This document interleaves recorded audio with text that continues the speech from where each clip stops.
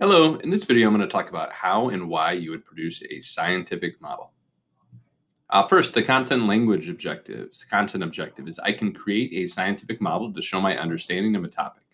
The language objective is I can write questions and explanations to show my understanding of a topic. So first off, what is a scientific model? A scientific model is a way to show your understanding of a topic or a way to communicate your scientific ideas to others. Oftentimes, if you just describe in words how something works or what something is or what you want something to look like, others may not have a good idea of what you're talking about, or if you have different misconceptions about how something works. So what are the components to a scientific model? There are really 5 things that you need to include.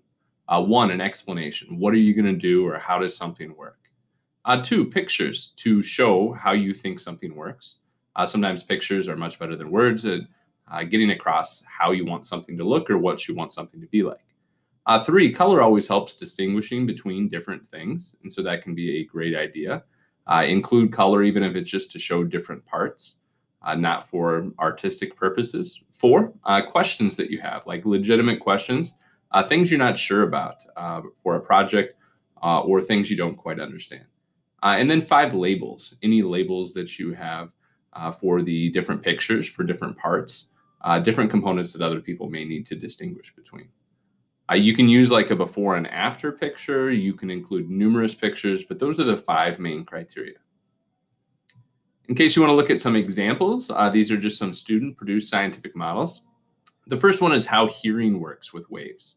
And so what you can see is the 5 different components are labeled here. There are questions that the students had, pictures that show how hearing works with the ear, a color that's used to distinguish between different parts, labels that show what those different parts are, and then an explanation.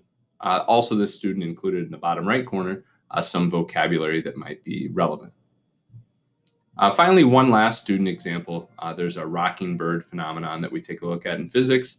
And so this again shows an explanation of how the student thinks this works, labels for what the student thought was a counterweight or a straw or a fulcrum, color to distinguish between different parts or just to make things look nice, picture, and then a zoom in that you see in the bottom right corner, and then questions that the students have. This is the end of this video, providing an overview of how to produce scientific models and explaining what they're used for. Thank you very much. Have a great day.